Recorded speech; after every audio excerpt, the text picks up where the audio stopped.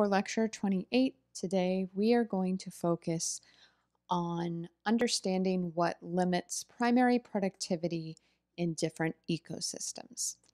And as a reminder, today I am posting a quiz up on Blackboard, and this quiz is going to be due by Friday at 10 a.m. So I'm actually going to give you a little bit more time to make sure that you do have time to finish that.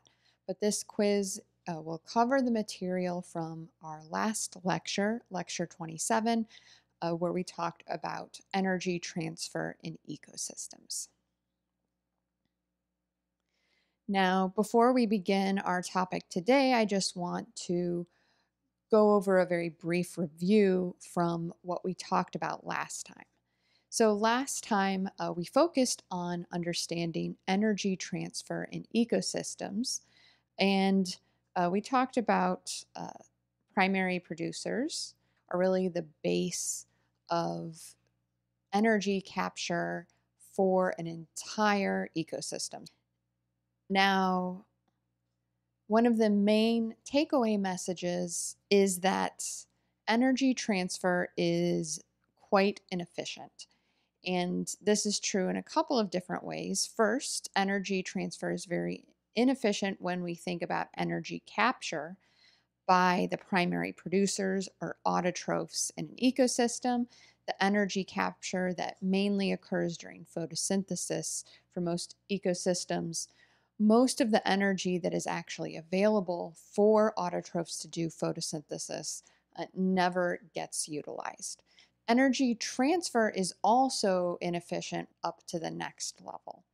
So, as a reminder, one of the measures that we have of the efficiency of this transfer between trophic levels is known as ecological efficiency. And this is simply a measure of how much of the energy or biomass in the production of one trophic level gets converted into production, so biomass, or the energy stored in biomass on the next level. And so if we take a look at this pyramid for an ecosystem of net production, we can see the amount of energy that is captured in the biomass in terms of kilocalories per meter squared per year. And so, of course, you notice that as you go up trophic levels, the amount of energy found in the biomass in these trophic levels altogether is gets progressively smaller. So to see how inefficient this transfer of energy from one trophic level to the next is, we can calculate the ecological efficiency. And what is the ecological efficiency moving from primary producers to herbivores in this example? Now, on average, we generally use a sort of rule of thumb that about 10% of the net production on any level is going to be transferred to the next highest trophic level. So across all ecosystems and within ecosystems, on average, ecological efficiency is about 10%, which is pretty inefficient. 90% of the energy that theoretically is available never gets transferred into biomass or energy stored in the biomass and used in the production of biomass for the next trophic level.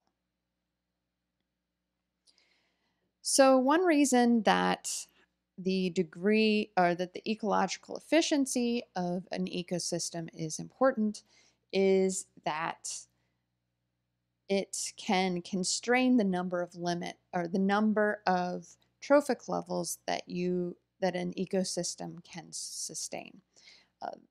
The more efficient your transfer of energy is between these different trophic levels, the more likely it is that you'll have enough energy left to support higher and higher trophic levels. However, other factors can also affect the number of trophic levels that we have in an ecosystem.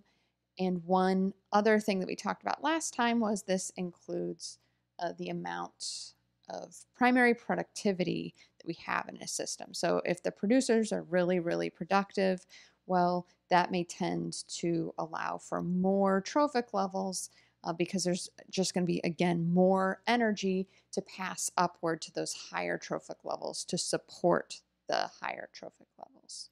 And net primary production is very important because that energy captured by the primary producers dictates how much energy is going to be available to the whole ecosystem. But there is a lot of variation in how productive the primary producers are in different types of ecosystems. Now, remember that when it comes to defining primary production, we defined net primary production, or NPP, or net primary productivity, uh, as being the difference between gross primary production. So, this is all the energy or biomass gained through photosynthesis minus the autotrophic respiration. And that autotrophic respiration uh, constitutes a loss of energy utilized in respiration to do work. It also constitutes a loss of biomass as CO2. And it's the difference, though, between GPP and autotrophic respiration that give us net primary production, which is the biomass and energy available for consumers to consume when it comes to those primary producers. So, which are the most productive ecosystems? Well, if we look at the middle panel here, we can see the average net primary production in terms of grams of biomass produced per meter squared per year. So this is a productivity or production on a per area basis. And what we see is that our most productive ecosystems tend to be things like tropical rainforests, we can see here, and also our shallow ocean systems, so algal beds and reefs. That's like kelp forests and coral reefs. They tend to be extremely productive, along with things like estuaries, which are sort of coastal wetlands, and then swamp and marsh, which may reflect both coastal and freshwater ecosystems. These tend to be the most productive systems, whereas things like the open ocean, the desert, and the tundra, along with lakes and streams, are non-productive environments on a per area basis. But if we look at total energy capture across the whole planet, this changes a little bit. So here, if we just look at the percentage of Earth's net primary production that each of these different ecosystems contributes to, you can see that about 22% of total energy capture or total um, biomass gain by producers is done in tropical rainforests. Again, these are very productive on a per area basis, but there's also quite a large area of them. So they make up a big contribution to the total net production. But the oceans were actually our most productive in total, even though they're very non-productive on a per surface area basis because so much of the earth is covered by the open ocean. They actually contribute the most in total.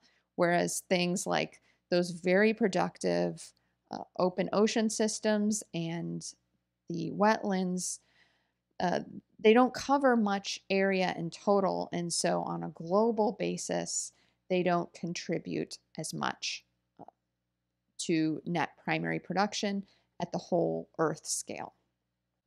Okay. So there's a lot of variation between ecosystems in terms of their primary production.